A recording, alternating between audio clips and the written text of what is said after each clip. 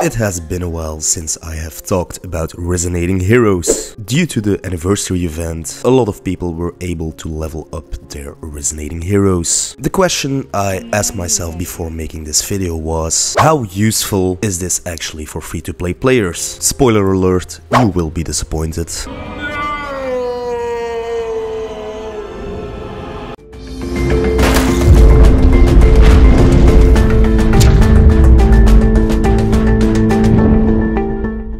Today's video is sponsored by Wacko App Gallery. The Polish team has an insane deal for you. The Back to School campaign is literally my favorite promotion in App Gallery. Spend 1 Polish zloty in game and you receive a coin. With these coins you can trade these in for devices such as FreeBuds, phones, tablets and even a monitor, which I am going to purchase for editing my videos. Make sure to take a look at the promotion through the links in the description, because this is literally the best deal you will ever get. In this video I will talk about the usefulness of resonating heroes in PvP. This means I won't include any PvE activities such as influencer trap. To give you a little bit of context, every time we are using resonating heroes in a PvP formation, the original hero of that generation is just terrible. Let's take a look at Gen 7 for example. Grim, the hunter hero of that generation, is not all too good skill wise, and you might wonder why not just stick with Luca, Gen 6 hunter hero. And that answer is actually super simple. Stats, stats and stats. There is a difference of 118% attack and defense bonuses between Grim and Luca. Now, how do you get the best of both worlds?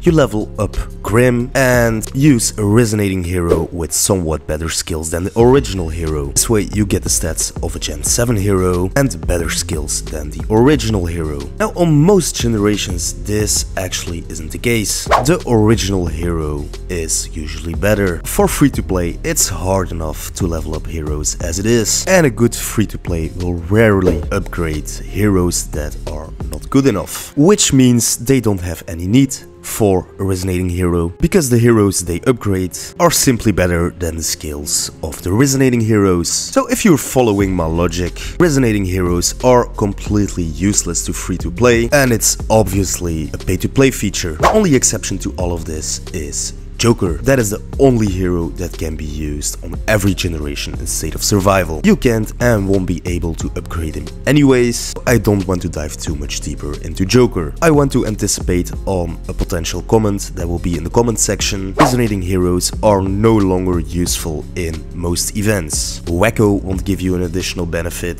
Mikoto won't give you additional benefits, and even Daryl won't give you an extra benefit. State of Survival made the change to new battle engine to all events except for Showdown, which makes resonating heroes completely useless in Reservoir Raid for example. Overall skill effect is a thing of the past, with the exception of Daryl in Alliance Showdown. So conclusions: if you are completely free to play, resonating heroes just won't be for you. Anyways, I will leave you guys here for today. I hope I didn't crush your dreams. If you enjoyed the video, make sure to slap the like button and subscribe if you can. Thanks for watching and bye!